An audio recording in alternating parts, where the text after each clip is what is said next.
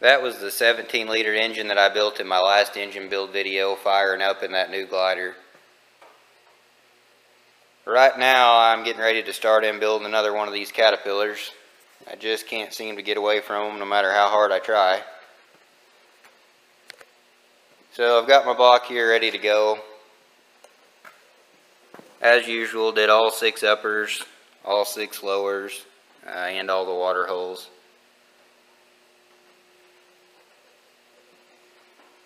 Not exactly sure where I'm going with this video just yet, but I'm going to show you something.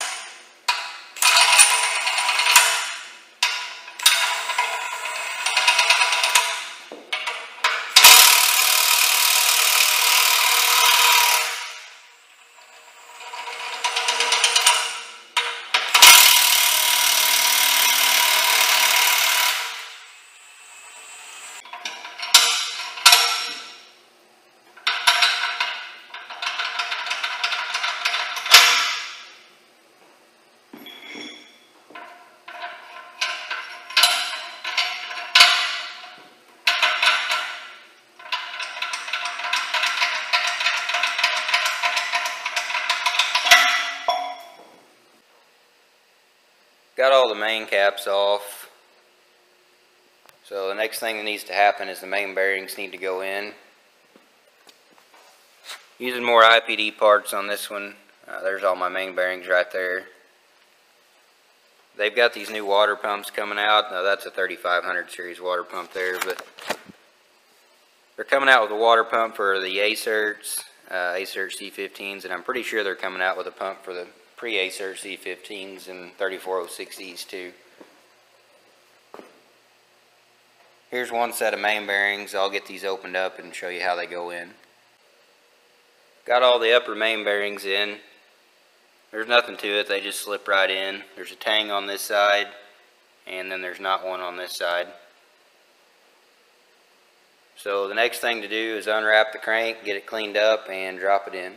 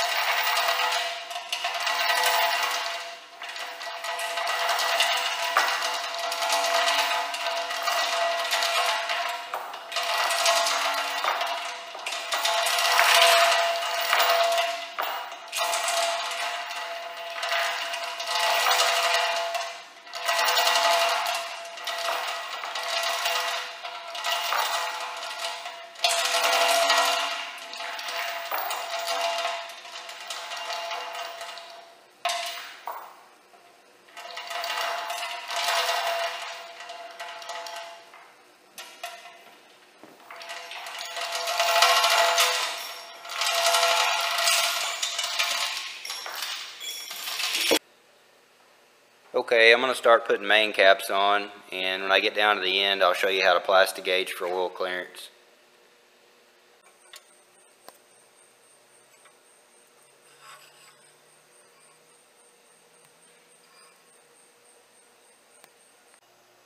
Down to my last main cap, so I'll show you how to plastic gauge. This is red plastic gauge, so it's good for 1 to 7 thousandths. Got my bearing in my main cap.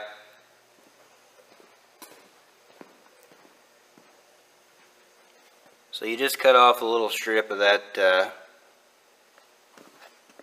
plastic gauge there, and you lay it on the crank journal like so.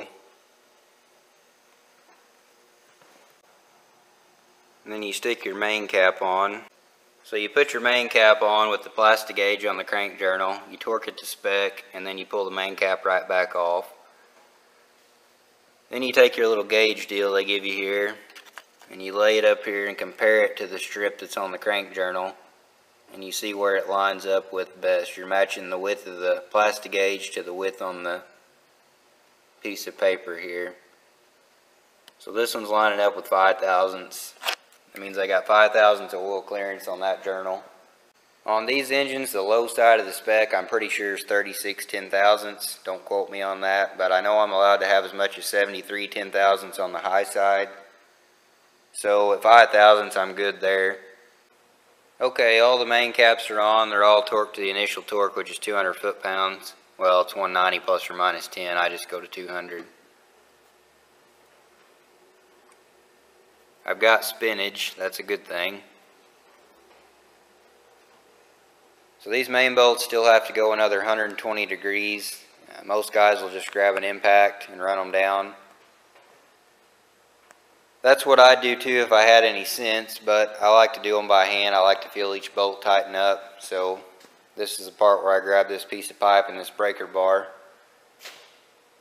and drag this block and crank all over this piece of plywood. I had some retard in the comments on the last video when I was doing that told me that my torque wrench was bent because I didn't know how to use it. Buddy, I hate to break it to you, but that ain't no torque wrench. It's a piece of pipe.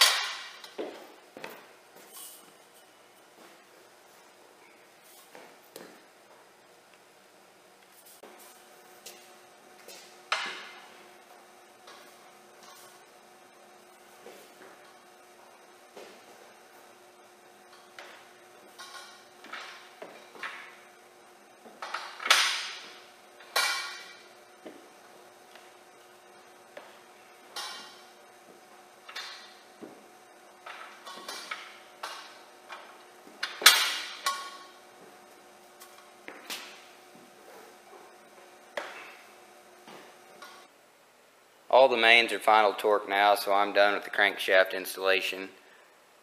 One more thing about that Plastigauge deal that I didn't tell you, and if I don't say it, somebody's going to comment about it. So you Plastigauge all 7 main journals and all 6 rod journals. You don't just do one. Each one's going to be a little bit different. So I was just showing you how it works. That's why I only showed you one. But now it's time to flip this over, and I'll start putting liners in and checking liner protrusion. So what I'll do is install the liners in the block without the O-rings first, and that allows you to move them around and get your protrusion where you want it. These are IPD's crevice seal liner, so they've got a thicker upper O-ring groove, and it's actually tapered. It takes this big square O-ring right here, and what that does is it kind of has a wedging action in the lower bore of the block, and you just get more of a firm fit into the bottom bore of the block. And then there's the 2 lower O-rings. They're just regular cat style lower O-rings, and then that's the filler band. So what I'll do next is take a set of digital calipers, and I'll measure around the flange on each of these liners in 4 spots. That just lets me know which liners may be a little bit thicker and which ones are a little thinner. They won't vary by more than about 5 10/1000ths to 1/1000th at most. The spec says they can only vary by 8 10/1000ths, so they'll all be pretty close, but just that little bit can help when you're setting up and trying to get liner protrusion as optimal as it can be. All 6 of these liners are right at 350 thousandths. I had like 2 measurements out of the 24. Like I said, 4 places on the 6 liners. Like 2 measurements at 3,505 10/1000ths, and then all the other 22 measurements were right at 350 thousandths. So I'd call that pretty good quality control. I've got a new IPD spacer plate here, and then there's the gasket that goes underneath it. That's the rest of the gasket set, or one of them. So what I'll do now, I'll stick these liners in the block and then put the gasket under the spacer plate and the spacer plate on the block, and then start measuring protrusion. Since these liners are all so close together, I pretty much know that it's going to do me no good to move liners around or rotate them or anything as far as trying to change protrusion when I get there, because they're all so even that it's not going to change anything.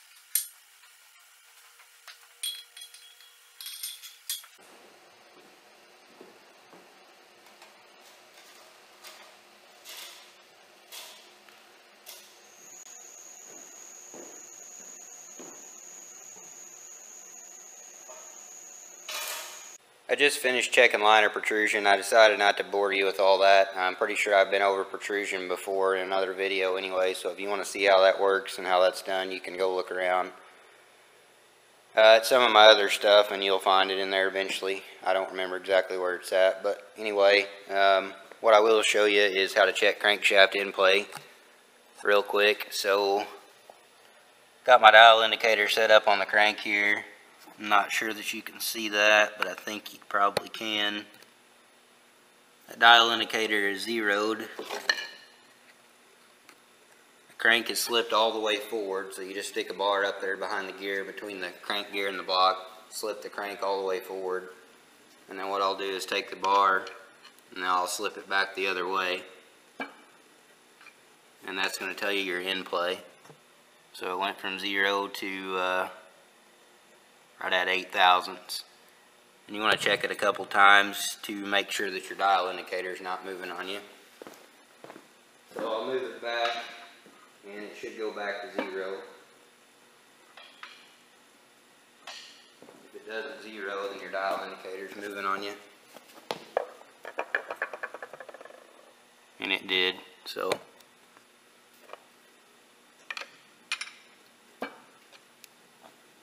Right back to 8 thousandths. So that's good, that's well within spec.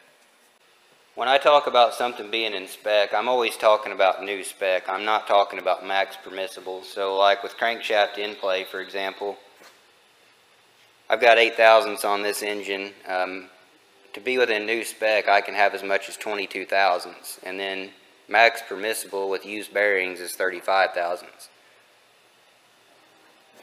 Here's what I had for liner protrusion on this one's pretty much 5 thousandths all the way across the board. 21 out of the 24 measurements are at 5 thousandths, and then it looks like there's 3 measurements at 4.5 thousandths. So everything's within a half a thousandth. That's really good. There's a whole lot that can be said about block machine work, block deck flatness, upper bore and lower bore alignment, spacer plate flatness and uniformity, cylinder head flatness, and then how the combination of those things working together make the engine hold a head gasket. I could probably stand here and talk about that for 20 minutes. I'm not going to because nobody wants to listen to it, but okay, liner installation. Got the lower O-rings on. Like I said before, these are IPD's crevice seal liners, so they've got the big thick upper band and then 2 regular cat style O-rings below that. So what I use on my lower O-rings is this Napa Seal Glide. It's a silicone lubricant. You're not supposed to use engine oil on these lower O-rings because it'll swell them up and you may have problems getting it in the lower bore of the block. So you goop that stuff on those lower O-rings, and then I also take it and lube up the lower in the block. You just can't have too much lube here. And then I take clean engine oil and wet this upper bore down where the filler band is going to seat up against. So this is the filler band. So what you do, you take this filler band and you put it in clean engine oil, and then you immediately put it on the liner and immediately put the liner in the block. Once you get this thing wet with oil, it's going to start to swell. So you've got to be on the move when you do that.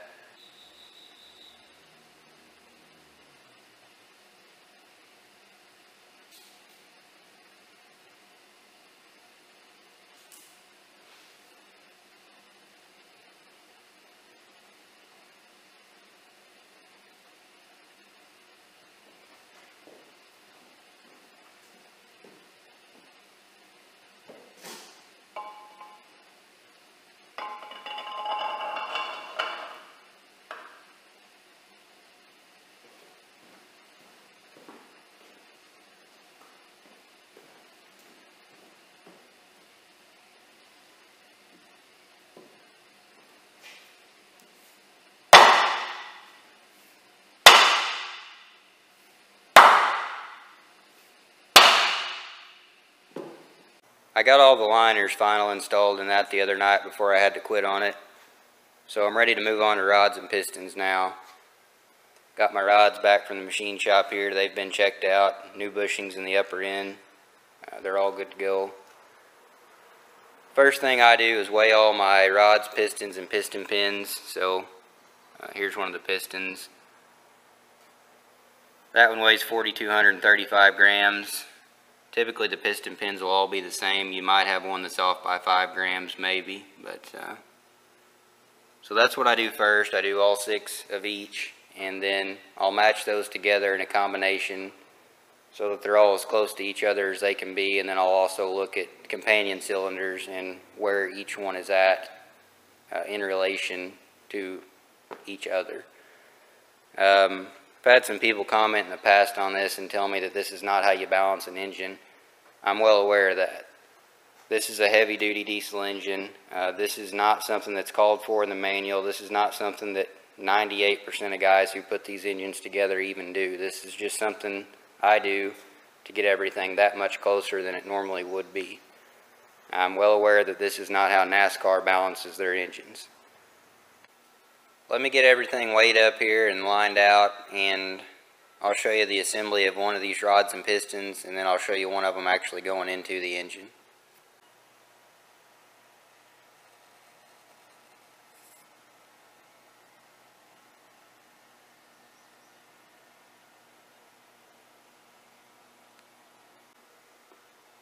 This engine's getting a C15 ACERT crank, so I've been over this before, but the ACERT crankshaft has got a larger rod journal than the 14.6 crankshaft. The ACERT rods are also a 4-bolt rod, where the 14.6 rod is a 2-bolt rod. And the ACERT rods have this oil hole in them that goes through from the upper pin bore through the rod to the lower bore. The 14.6 rods do not have that oil hole either. Alright, I'll show you how one of these rods and pistons goes together. So there's really nothing to it. You've got 2 clips, one on each side of the piston. This one's already assembled. You can see the clip in there. So the rod goes up inside of the piston, the pin goes through, and then there's a clip on each side to hold the pin inside of the piston. Already got the oil control ring on. This is the second ring. These IPD rings are marked with up and numbered, so you really can't screw it up.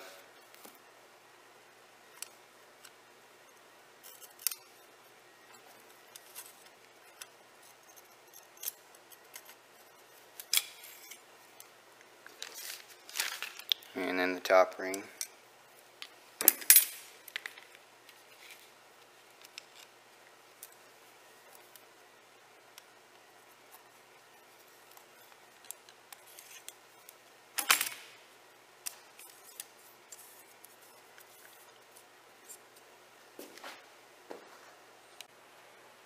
I was able to get all 6 rod piston assemblies within 20 grams of each other, and then also all 3 sets of companion cylinders are within 20 grams of each other. So for an engine this size, that's really good. Let me get set up over here and I'll show you how this goes in. If you ask me, this is the only style of ring compressor to use for building these engines. The only thing with these is you got to make sure you don't have a ring gap in either one of the 2 places where it comes together. Other than that, it works great. You can pick the whole rod piston assembly up and carry it around just using that ring compressor. Works real good. You'll see how that works here in just a second. But got the upper part of the cylinder all coated with oil. I install pistons with the rod journal up at top dead center. There's a lot of guys that do it the other way around. I've tried it every which way. This is by far the way that works the best for me.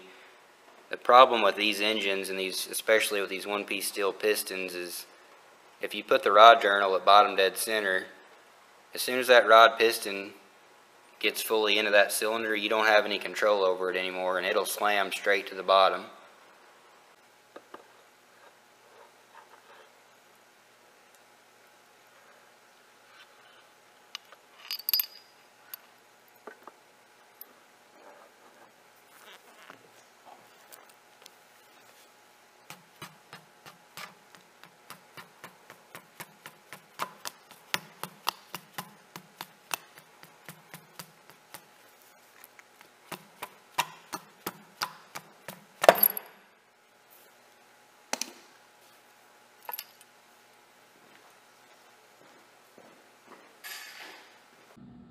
Well, my other camera went into full retard mode and there was no bringing it back, so I'm going to have to finish this out with this GoPro, which is an equally big piece of shit. But anyway, yes, I did stagger my ring gaps. You didn't see that on camera, but yes, I did it. I'm ready to start torquing rod bolts now. There's the bottom of the 4-bolt ACERT rod. Same rod that's used in a C18 too. This is also the time to put the piston cooling jets in, so I've got them cleaned up here and ready to go.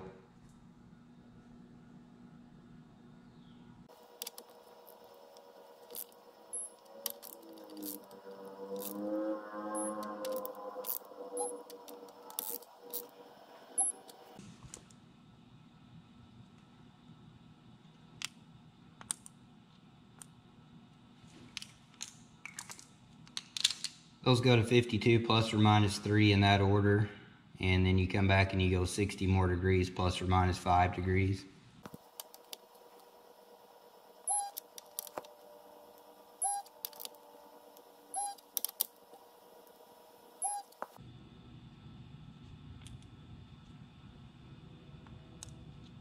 One dot for the torque, one dot for the angle.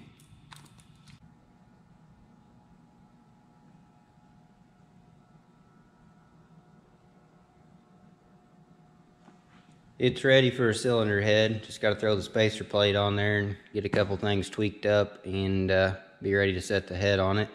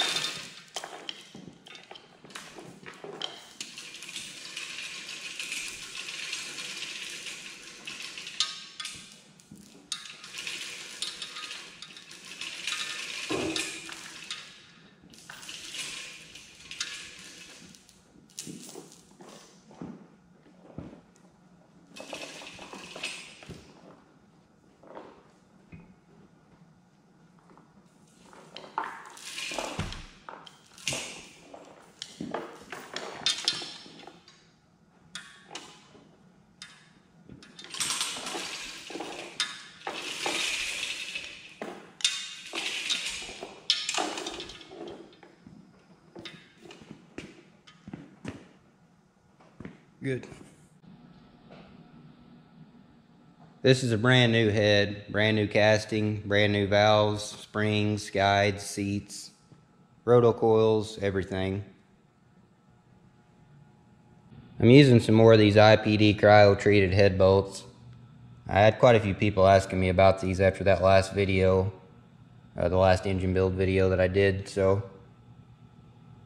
they are supposedly the highest grade steel forged bolt in the ISO system, or whatever they call it. It's like an ISO 12.9. And the whole deal with the cryogenic process, what it does, I mean, the main benefit is that it reduces the rate that the bolts fatigue due to thermal cycling, so the warming and cooling that engines always do. And it makes these bolts retain their tightness a lot better than a non-cryo-treated bolt will. And it supposedly also optimizes tensile strength and stuff like that. So these are pretty reasonable priced. I think they're a pretty good deal. I'll be using them in all the engines I put together. Little voiceover here. I don't know if anybody's going to watch this garbage or not, but I did not intend for this to be a how-to video. There's a whole lot more that can be shown and said than what you saw here. I just wanted to show some of the major components of one of these engines going together in a little bit more detail than what I've shown before. So we'll probably do about 700 horsepower with this engine and a couple thousand foot-pounds of torque, maybe just a little bit more than that. Nothing real wild, just something to go out there and live a long and profitable life.